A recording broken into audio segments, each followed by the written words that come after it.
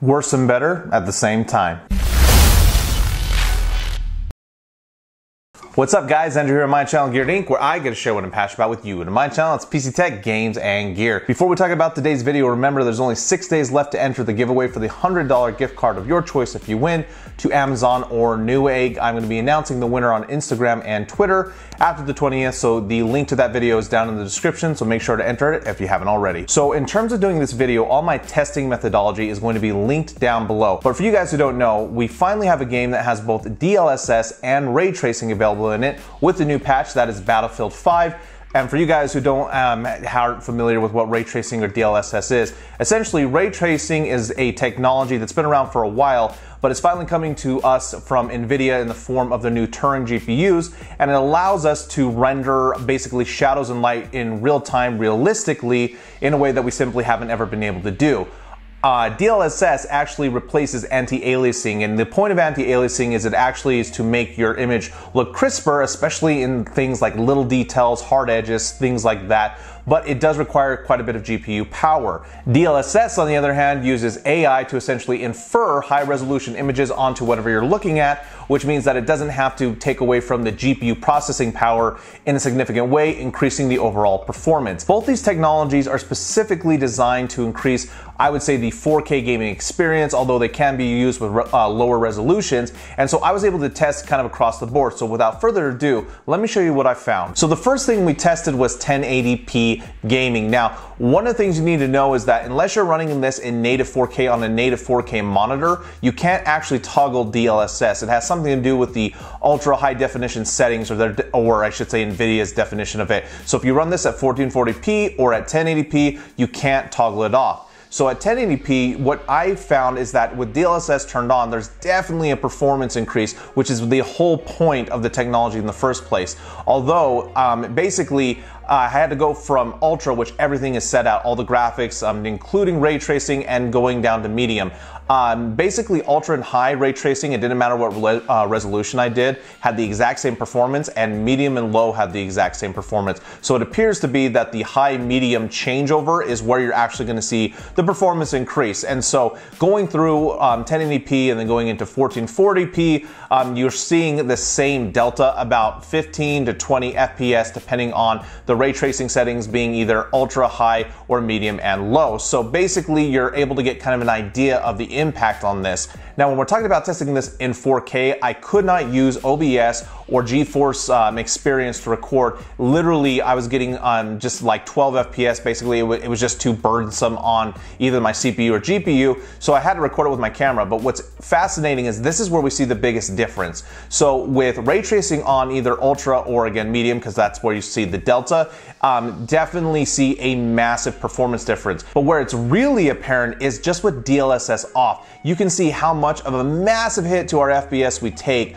when this feature isn't enabled. So there's proof that this feature, our technology, does exactly what it's supposed to do and essentially give us a much better gaming performance comparative to anti-aliasing or traditional rendering techniques. Now, here's the thing. DLSS has come under fire a lot for basically creating either artifacts or softening the image and not providing as crisp as basically anti-aliasing is able to do.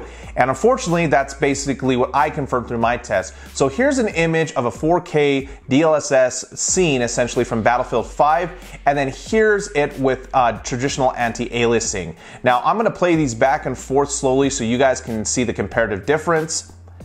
And then here they are side by side. So you'll notice that in things like leaves, branches, even edges around the water, the DLSS is definitely softening the image, I would say noticeably if you take a second to look.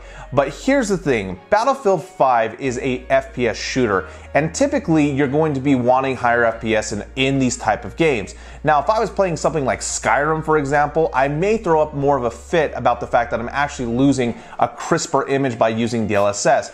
Not the case in Battlefield, because honestly, it's really hard to notice because so many things are happening at any given time. So I found my best gaming experience was basically to leave everything cranked up at ultra, run ray tracing at medium settings, which again, there's not a whole lot of difference visibly that you can see because there's just so much going on, and DLSS on. This gave me consistent 60 plus FPS. Now, the reason I don't care about getting anything above 60 as far as I just don't want to fall below, is because that is the hertz on this monitor, meaning even if I got more frames, you're not going to see any of it. And that's something that's important to understand. Unless you have a high refresh monitor, 60 FPS is what most 4K monitors cap at. So you can see from these images just how good of a gaming experience this was. I mean, 60 FPS, ultra settings, 4K, DLSS on with ray tracing, and it's a pretty great gaming experience if you're not looking for 100 plus FPS or playing in, I would say, competitive mode. But this definitely allows you to take advantage of 4K gaming,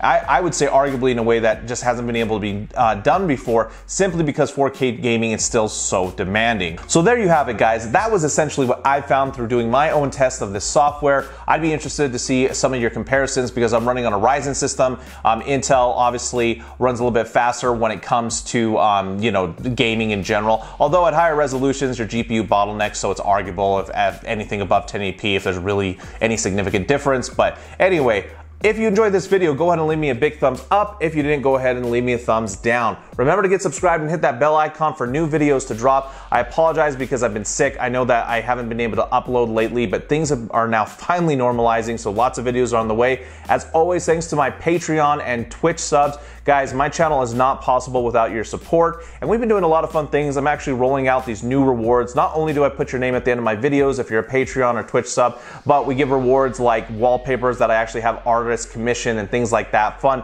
little things that I want to do to show the community that supports me, because I am completely self-funded. Now, if you're buying any of the hardware listed, you can actually use my Amazon affiliate link or my Newegg link to support me directly. All that money goes back in the channel. I don't take a dime of it. It's what makes things like this possible. And as always, guys, I'm going to continue to make these videos whether you watch them or not, but I hope you do, and I hope to see every single one of you next time here on GearedInc.